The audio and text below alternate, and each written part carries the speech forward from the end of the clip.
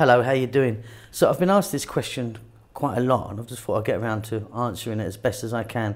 And the question is, why is there numbers on different pastas? As you can see here, we've got 1, 3, 5 and 7. Now it's a simple answer, but also a little bit complicated at the same time. So the number refers to the thickness. So this is angel hair, really thin, up to 7 here, which is quite thick. I think 5 is pretty much the industry standard.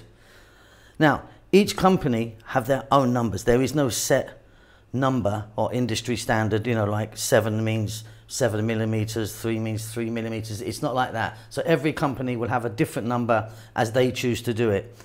So this company in particular, it's quite prevalent on the packet. Some of them you'll see it on the side of the packet or whatever. But yeah, that's basically it. So it doesn't apply to all pasta. Not all number 1 will be the same. It'll only be the same for this particular brand or company. I hope that helps. Very simple. See you later.